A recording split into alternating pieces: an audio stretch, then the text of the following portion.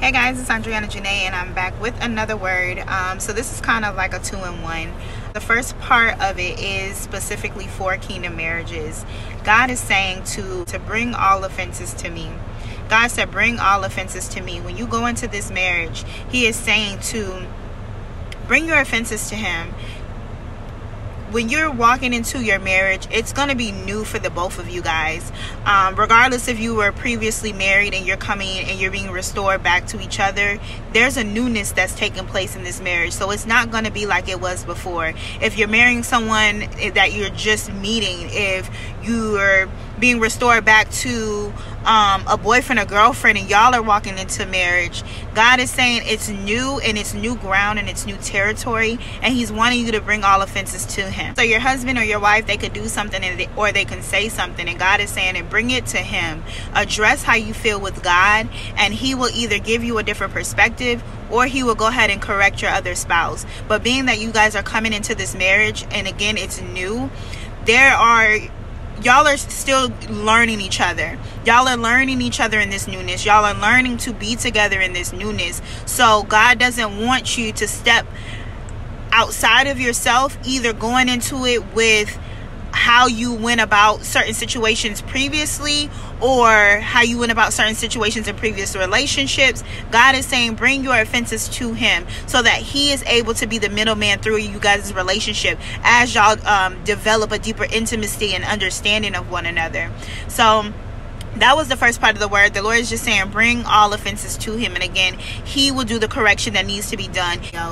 So the Lord wanted me to come on here and speak to those who are stepping into new territories, stepping into new grounds, whether that be a marriage, whether that be a new business, a ministry, a promotion, a job, wherever it is that you are stepping into, that God is about to usher you into. He is saying to not to trust in your own ability, not to lean on your own understanding, but to tap into his spirit. This is for you. God wanted to speak to somebody who is fearful right now of where they're about to walk into. If you're walking into your marriage, if you're walking into that promotion, God is saying there's no reason to fear.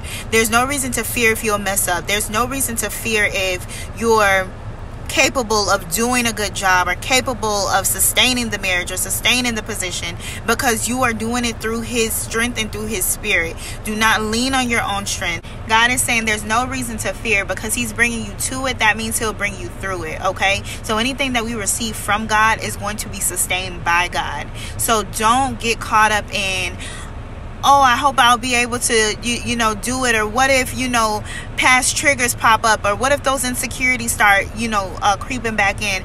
God is saying lean on him. Depend on him. You're going to need him, and it's only by him. You don't have to stress and try to figure out if you're capable. God is capable enough to get you through it. God is capable enough to help you sustain it. Okay. He put it to me. It's kind of like having an open book test and not utilizing the book.